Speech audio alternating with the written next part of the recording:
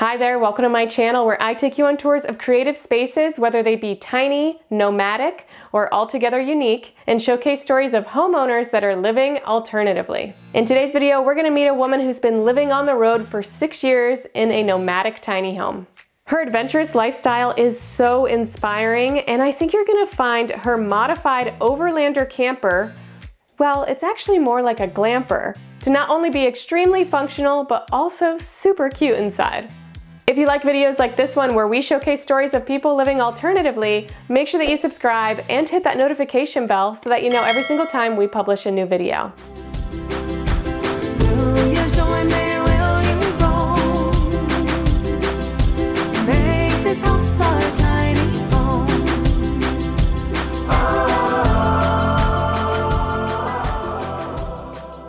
Hey guys, I'm Lindsey, Girl Gone Glamping, and today I'm going to tell you all about my Overland Explorer vehicle, X10 flatbed camper. Come on.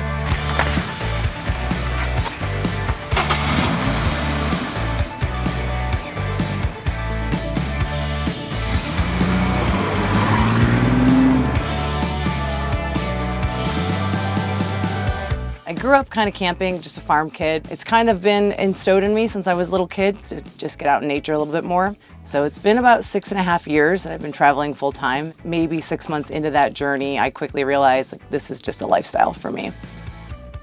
I started Googling poor man's Earthroamer, and that's how I actually found the build thread for this current rig that I'm in, which is Overland Explorer X10 flatbed camper. Being that this rig was a prototype, I made a lot of changes to it, added different windows, redid all the systems. So I have around 165, 170K all in with the truck, with the camper, with all the systems. A lot of people say that's a lot of money, and it is. I look at it as your mortgage or your rent, your vehicle, but also think of your year of your annual budget for traveling. Hotels, Airbnbs, rental cars, everywhere I've gone in this rig and essentially camped for free over 3.5 years has easily paid off.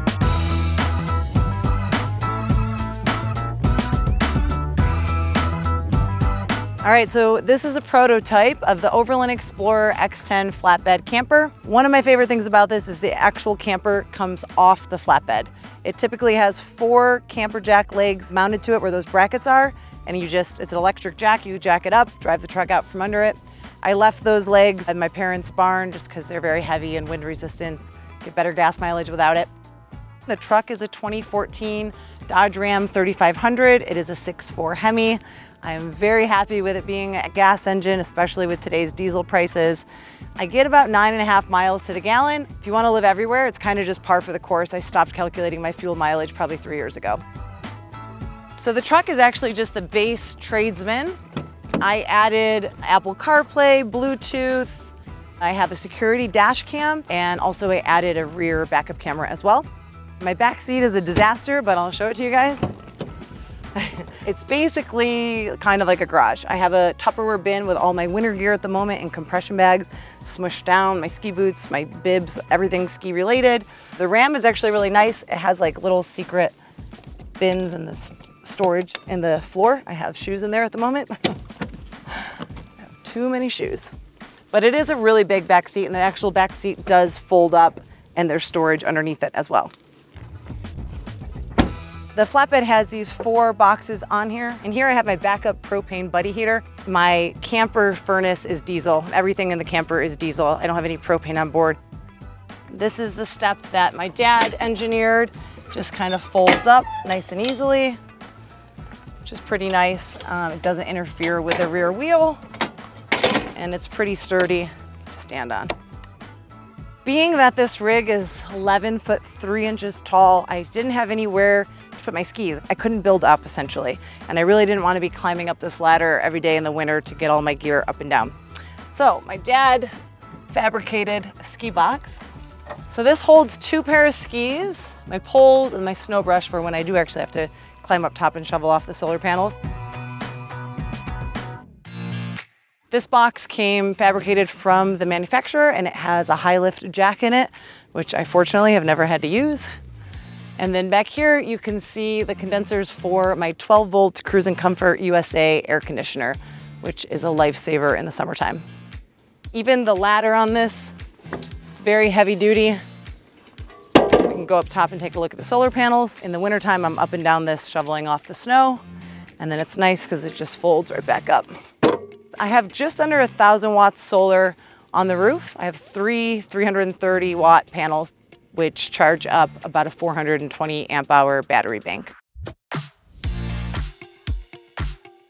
So in here, you'll see my S-Bar diesel furnace. I have a 3-gallon tank of diesel here.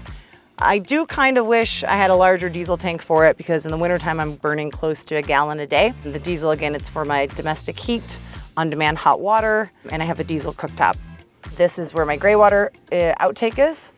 And then this just closes up nice and easily. I have my water fill here for a hose, easily accessible.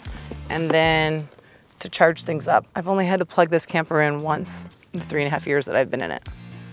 I've made sure to label this gas only because people see a big truck and a lot of times they just assume diesel. And sometimes in states like Oregon, you can't pump your own gas. So can never be too cautious.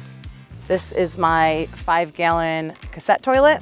I go about 4 days before emptying it, about when I'm in the camper full time. So it's about 40 pounds to lift from a pretty high point down. Just take it to a porta potty, a rest stop. It takes about 60 seconds to dump it. It's not a big deal. So now that you guys have seen all the exterior, come on in and I'll show you my home.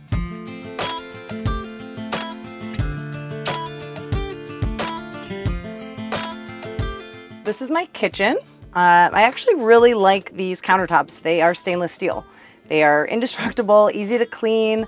The guys who make this camper come from a sheet metal fabricating background, so this was kind of their touch on that. This is a diesel cooktop that doubles as a space heater.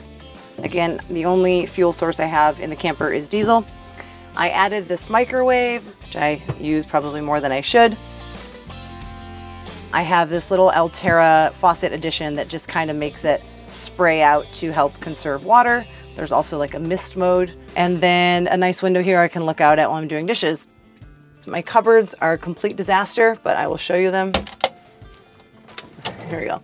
I love this little thing for these cupboards. When I first bought the camper, I thought I broke it, but it's a little spring-loaded action. It's great. All this stuff is easily wiped down. You know, you're out in nature. Nature comes inside your home inevitably. So it's really nice. You can just wipe all those down. Essentially, this is like a pantry. It's dry food storage. Everything kind of gets shoved in there and moves around a little bit while you're traveling. But these click down and they kind of keep the mess at least in one place. I'm 5'10" and the inside is probably 6'7". I think I measured it once. It's a little over-engineered. This is where there was a skylight. There was one here and in the bathroom. I insulated those off because my whole roof is covered in solar panels. This was actually a bunk bed when I bought it. I don't have any kids, so I didn't need it. Took it out, added these wooden shelves for some extra storage, added this window, and then this actually comes up into a standing desk. I work full-time from the road, so this is really nice when you're sitting all day driving. You don't want to be sitting all day working, so this is great. And it also does fold down into a twin-size bed. So this is your standard lagoon table. It swivels in all directions, and you can manually lift it up and down about 12 inches. Or you can take it off. My dad fabricated this. Tighten it up.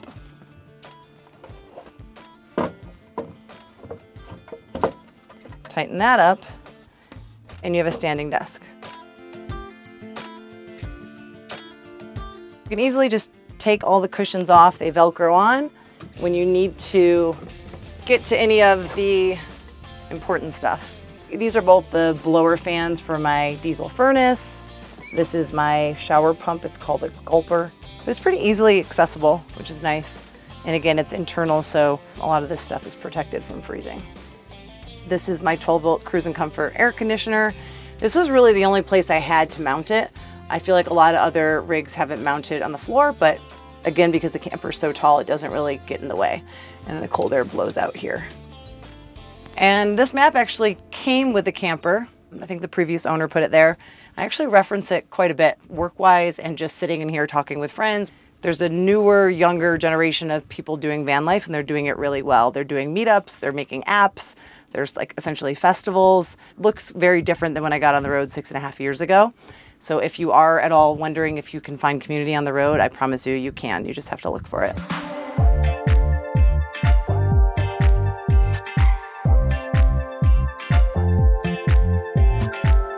One of my musts was a shower and a toilet that I had to have. I don't mind the wet bath setup at all. I have this little curtain here that you pull to take a shower, so this part doesn't get wet. You pull it around two sides of you. There's tons of head space in here, so you're not like crouched down trying to shower. I added this little shampoo container to clear up space from any bottles and stuff. A couple little towel racks, and then more storage up here. These little bins here, and a little curtain rod. And then the toilet actually has water flow to it, so when you flush it, it flushes like a regular toilet. This is a 12-volt fridge. It's pretty spacious for just one person. There's a tiny little freezer section.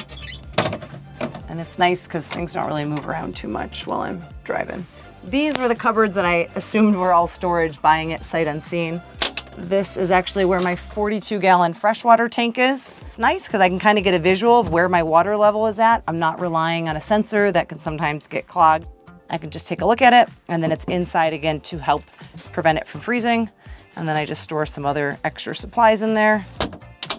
This cabinet is where all of my batteries are. So I have 4 100 amp hour Li-ion Energy lithium batteries, and then I have a bunch of shoe boxes in front of them. So I only store things in here that are non-conductive. This is the motherboard, a switchboard basically. So I have a 2500 watt inverter, I think. Don't quote me on that, 2000 watt inverter. I could toggle this on and off to give myself house power, my water heater, shower pump, all this stuff. This is more shoe space or any kind of storage space. And then I have this little closet here with some mirrors, little Amazon lights for like essentially a vanity, and then like jewelry, makeup setup down here, toiletries. You can see it's not even really packed that full. And then, so this is actually a queen short. I think it's 80 by 60 inches. It's just a tiny bit shorter than a queen size mattress. I put queen size sheets on it. It's very cozy up here. Again, the head clearance is my favorite thing. And then this skylight can also double as emergency exit. If there was ever a fire in the kitchen area and I couldn't get to the door, I could pop off onto the roof, slide down the front of the camper.